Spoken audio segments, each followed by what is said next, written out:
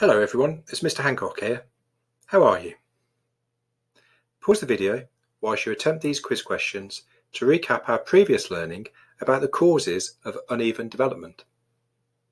Restart the video when you're ready to see the answers.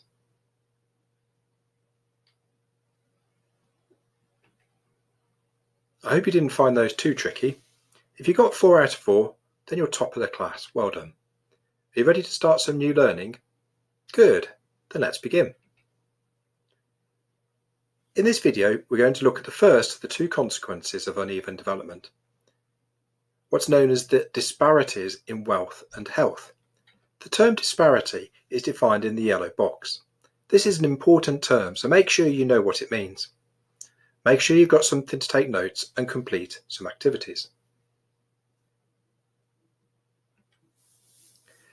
Don't forget to look out for these two symbols indicating reading and writing opportunities. Press pause whilst you write down the focus.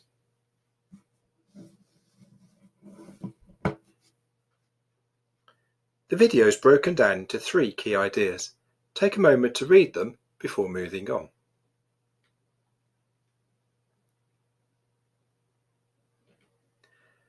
The Caboodle digital textbook could be useful to you during this video. The access details are shown on the screen.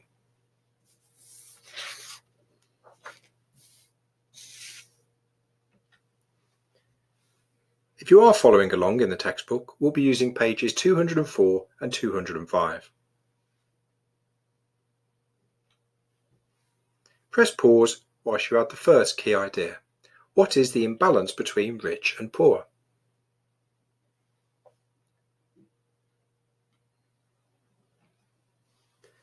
What's interesting to note here is that wealth imbalances exist not just between countries, but also within the countries themselves.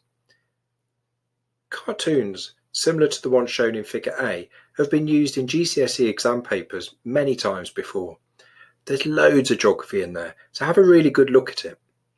Pause the video whilst you read the text and make your own revision notes. Remember not to copy word for word, instead transform the information into a format that makes your future revision as easy as possible. Restart the video when you're ready to tackle the first activity.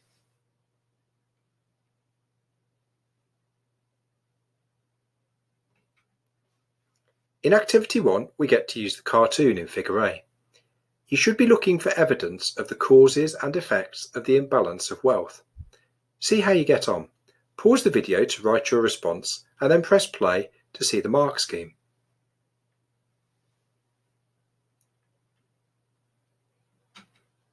Here's the mark scheme. If you need to improve your response, pause the video and go ahead. Remember, it's all about getting great revision notes.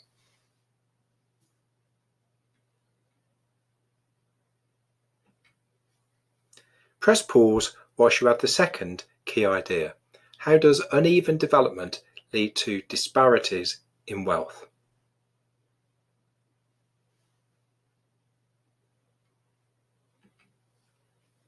In this slide, we see an old friend come back, the gross national income, GNI. Look back in your notes if you need a refresher as to what this means. The bullet points offer some really useful ideas that might shock some of you. We've also got a horizontal bar chart on the right. As ever, study this carefully, paying special attention to the title, axes, and the key. Pause the video to make the necessary notes, and when you're ready to tackle the next activity, press play.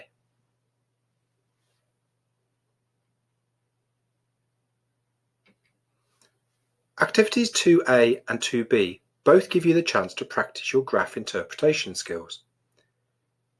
You won't need to write too much here. In fact, it's just the relevant regions from the y-axes. In reality, these sorts of questions are just simple maths questions, so there's no geographical knowledge or understanding.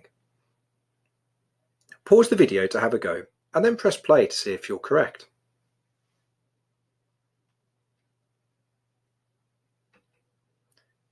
Here we go. Did you get both of those correct? For 2A, you needed to spot which regions had the yellow-green bars that were greater than the purple bars. And for 2B, you were looking for the proportionally greatest difference between the two coloured bars, so India.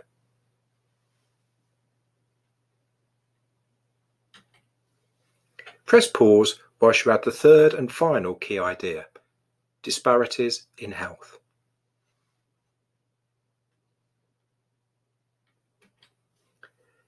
This slide moves us on to looking at disparities in health. There's quite a lot of information here, including the spider diagrams for low-income countries and high-income countries, and also an example based on a disease known as malaria. Hopefully, you'll be comfortable when interpreting the choropleth map in Figure C. Remember, the colours are explained in the key. Pause the video to read and make your notes, and then restart.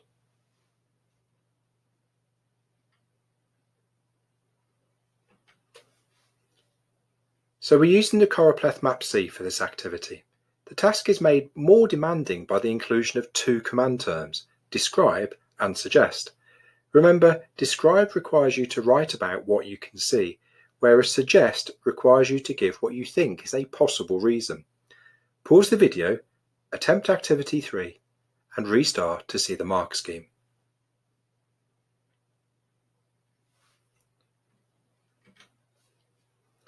You won't have word for word what the mark scheme says, as this is a model answer. Hopefully, your response will be broadly similar. If you've used the word because in your answer, then the chances are that you've used the command term explain, and this would not be creditworthy. If you need to improve your response, take a moment to do so, and then resume the video.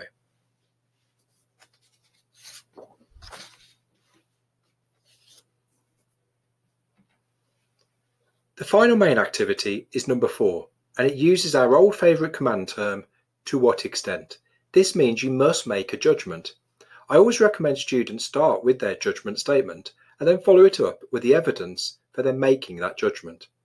Have a go and see how you get on. Press pause and resume when you're ready.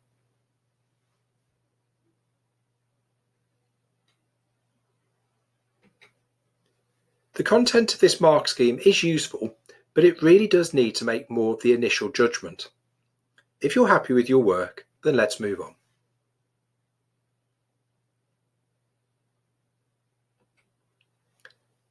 Here's another stretch yourself task. Remember, these are optional, but strongly recommended for those students who have target grades of 7 or higher.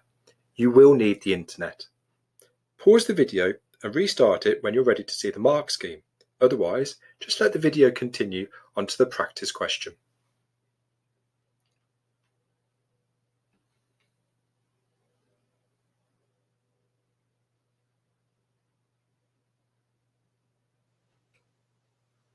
This is a 6-mark practice question.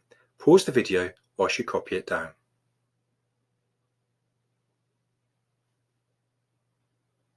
The command term is suggest.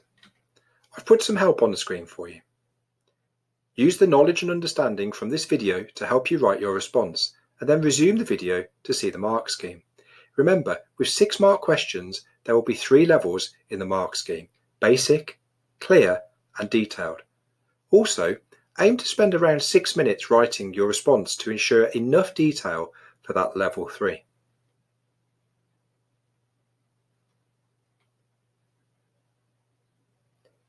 Let's take a look at the mark scheme.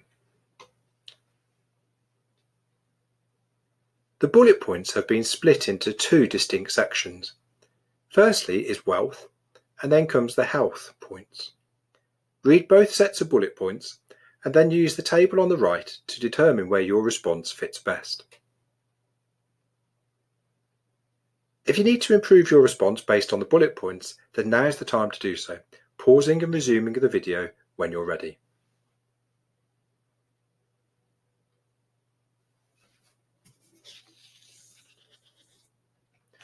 Okay, that brings us to the end of this video, where we've looked at these 3 key ideas. If there's something you're still not sure on, then take time to go back through the video or reread the digital textbook. The next video brings this whole section of the specification to a close, as you can see by the red highlighted section on the screen. We're going to be learning about how uneven development leads to international migration. There's always loads about migration in the news, so look out for any relevant news stories before starting the next video. If you're reading ahead, then we'll be using pages 206 and 207. That's all for now. See you next time.